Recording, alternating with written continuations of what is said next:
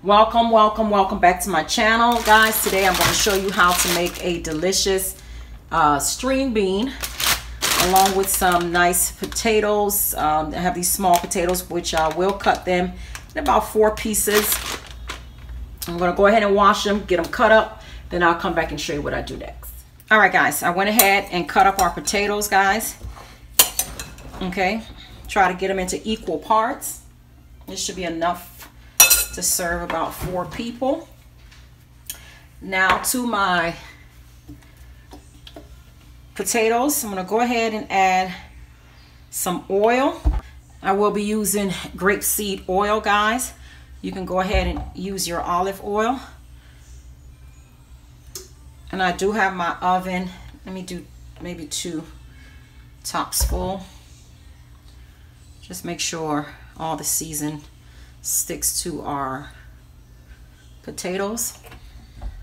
And I do have my oven preheating at 350, guys. Now to our mix here, I'm going to go ahead and add some salt. This is paprika.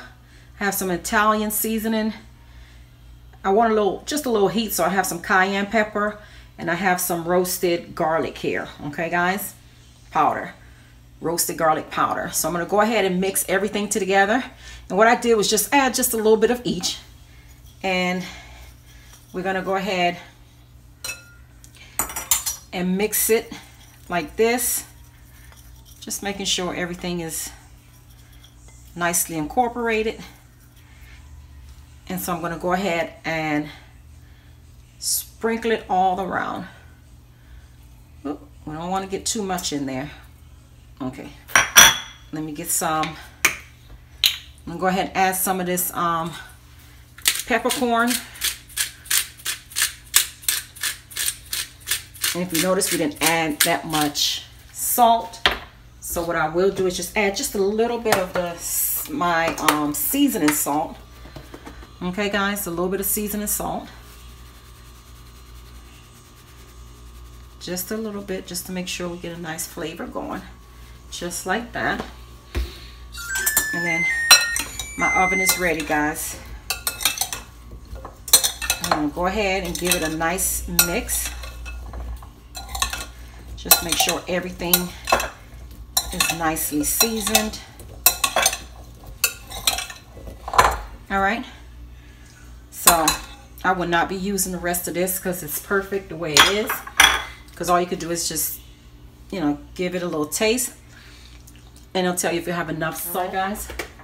So now you want to go ahead and grab your cookie sheet. And you go ahead and pour this on there like that. See how beautiful that is? You just want to kind of spread them apart. And we're going to cook this for about 30 minutes on a 350 like I stated. But what I'm going to do is go ahead and cook it halfway through. Then I'll go ahead and add my string beans and allow them to cook for the remainder of the cooking time. All right, guys, our beans are nice and clean. I went ahead and cut them in half, but you can leave them long, but I believe it looks better when you cut them in half for this recipe. I will drizzle some oil on top of our beans. I am using grapeseed oil, and it looks as if I may need just a little bit more. So I'm gonna go ahead and add just a little bit more, guys. I'm gonna drizzle it on top, just like that. And now to our string beans, I'm gonna go ahead and add my minced garlic, guys. I use 3 medium-sized garlics.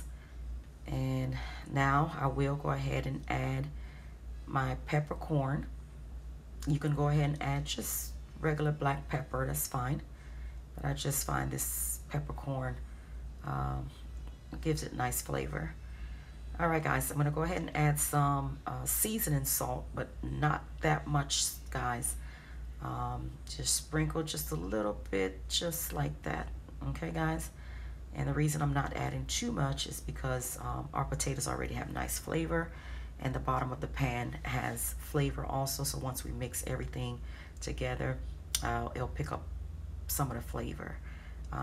Just mix your beans nicely, making sure that your garlic is all throughout the beans. I'm gonna go ahead and grab our potatoes.